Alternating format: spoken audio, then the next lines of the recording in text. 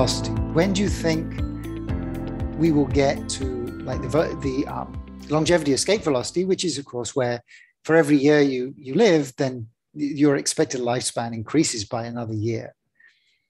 Yeah, I really don't know, Richard. And we have some predictions in the world. Some people say like in 10 years from now, we're going to have this longevity escape velocity moment. Or some other people will say it's by 2040. I do believe, like if you ask me, I do believe that in 20 years from now, we will have all the science and all the technology for human life extension. And it's not going to be immortality. I'm not a big fan of immortality anyway. It's going to be a series of your own health extension and life extension decisions.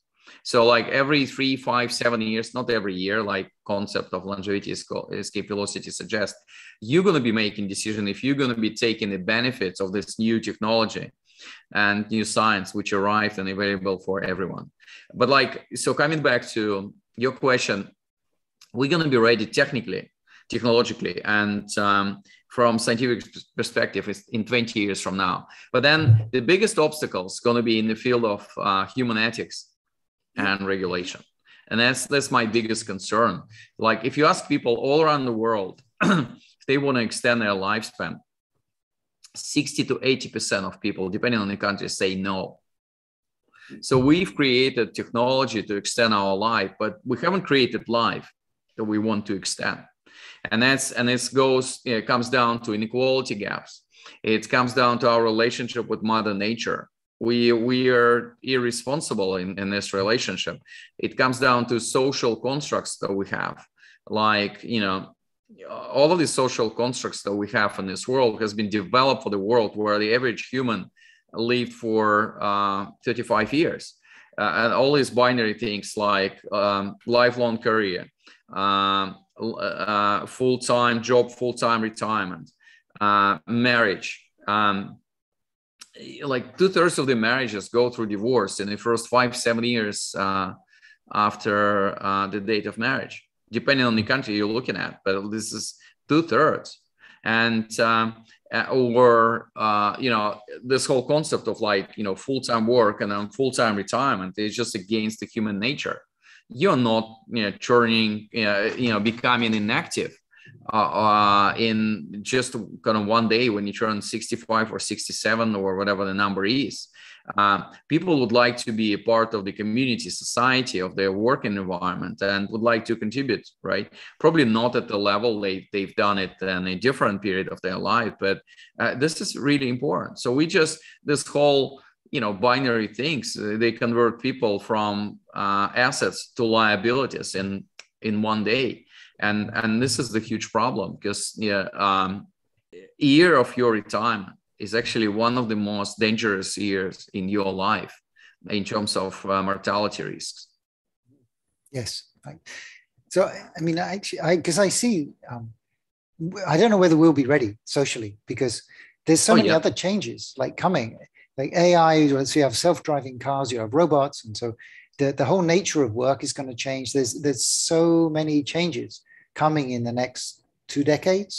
And this will just be another one of those changes. And it's really not clear how the social status is going to continue. Yeah, I agree. Well, that's why the last chapter in the book, before bonus chapter on what you can change right now, so which is very important. So it's called Morality of Immortality, and it's just dedicated to the ethics of longer living. And for me, it's one of the most fascinating subjects. Yes, that's going to be really important, because as you get older, how can you continue to contribute and how things. So one little question just before we go. So have you read the book Superintelligence by Nick Bostrom? So no. So he looks at just as you. I think you think that immortality. Well, not immortality, but longevity is inevitable, because we know how to do it, and so it will happen. He thinks that super artificial intelligence will also happen, because it's just a logical progression of where we're going, and then that would become a major. It would be a major danger for us. But you don't see artificial intelligence as you see us as working with it rather than against it. Yeah, that's true. So this is very typical for every human being. So we tend to see the world in black and white, in binary terms, right? So it's either us, human intelligence, or them, like computer intelligence or artificial intelligence. And like looking back, we always find a way to integrate the most powerful technologies in our lives. So, I do believe that the choice of the future is integration between man and machine rather than disintegration and then competition. But it comes down to much more, philosophical view of the world, my, overall level of optimism, which is always excessive. So you just need to be careful with my thinking on that. But I don't think it's very typical for humans to see the threat. But I do believe we'll manage to convert it in coexistence and therefore like integration of the best of two worlds. Right. Yes, that would be really good.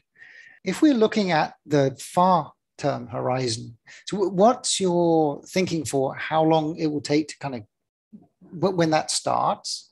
Yeah. And what are some of the technologies that you see as being really impactful there? Mm-hmm. So this whole concept of like near horizon of longevity innovation and far horizon of longevity innovation, this is just a framework, right? Mm-hmm. And like every framework, it simplifies the reality or our prediction about future. So we all need to understand that. But then if you look at, if you use these lenses, so for me, far horizon of longevity innovation will happen in the next 25 to 50 years. Well, having said that, some of the technologies that I'm going to mention in a minute, you've seen today, like they are in development today. And I'm talking about the world where man and machine will become one. I do believe if we want to live beyond 150 years on this planet, it's not good. We couldn't just do it in our current biological form. It's going to be integration of our biological view on human body and mind and engineering view of on that. So technologies like human avatars, both robotic ones and virtual ones as well. Human brain AI integration. So that's important. That's coming back to your previous question, Richard, on integration between the human intelligence and artificial intelligence as well. We're all going to be full of sensors. I'm full of sensors today, as you can see. Yeah, I'm also wearing my continuous glucose monitor here and some other things as well. But we're all going to be full of sensors. They're going to be embedded and we're going to be interconnected. I call it Internet of Bodies. Similar to Internet of Things, the concept that we all know when all of the material things are interconnected.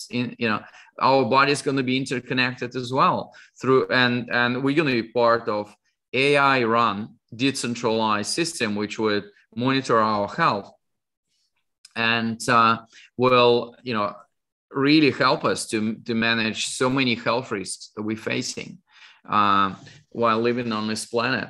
It's going to be nanobots, like small devices of the nanoscale flowing inside our blood or other liquids, attacking cancer cells, etc. So the future is like super different from what we know about now. But again, as I'm saying, I do think that technologically and scientifically we're going to be ready in this 20 or 25 years. In terms of social acceptance of that and regulation, I'm not sure if we're going to be there. Right. So, but once you get to that point, then, I mean, it's not immortality because nothing lasts forever. Yeah. It is indefinite, I guess. Life would be a choice, or I guess death. Yeah, of course. Yeah. But then it's just another ethical issue as well. And it's a fascinating one. Like, today, if you're making a choice to live or to die, like we are discussing a choice that we're going to have in the future, it's called suicide or playing God in so many societies around the world.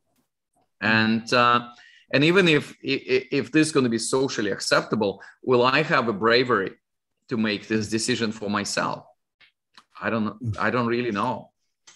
Well, as we said, like future has a lot of questions, not necessarily the answers for us, but it's amazing kind of topics and subjects just to think through and realize that. And it's the message of the book. We're all going to be living longer or radically longer.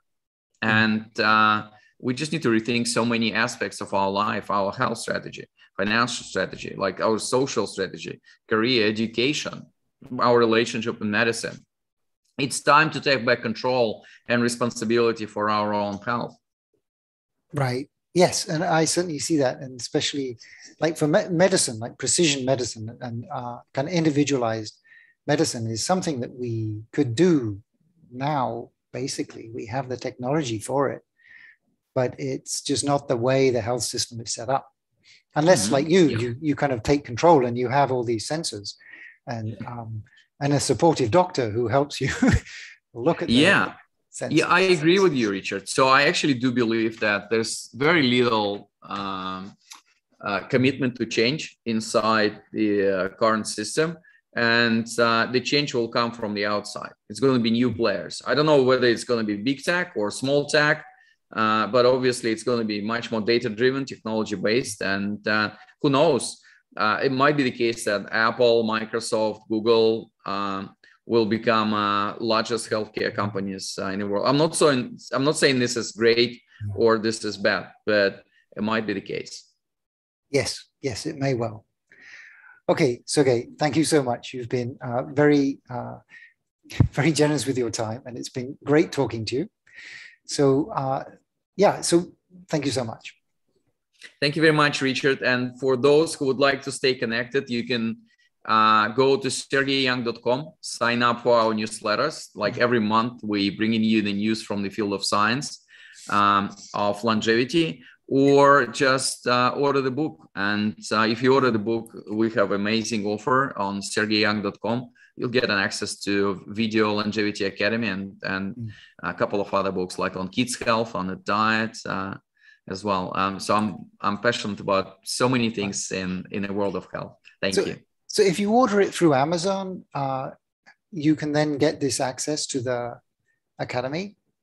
Yeah. So basically what you do is like you order the book, like whatever platform you want to use. It should not be only Amazon. And then you go to the website, sergeyyoung.com, and you claim the offer. You just like put details of your like order number from any platform, and you get free access to Longevity Video Academy. It's 12 videos, 10 minutes each video, where I explain the whole story of different horizons, different technologies, what you can do today, what are the ethics of the future. So that's one, and two other books, one on a healthy diet principles. And I'm father of 4 kids, so I wrote a smaller book on kids' health, how to teach our kids to make healthy choices as early as possible before they face this whole wave of influence from advertising, big food and big pharma and social media. Excellent. Now that sounds brilliant.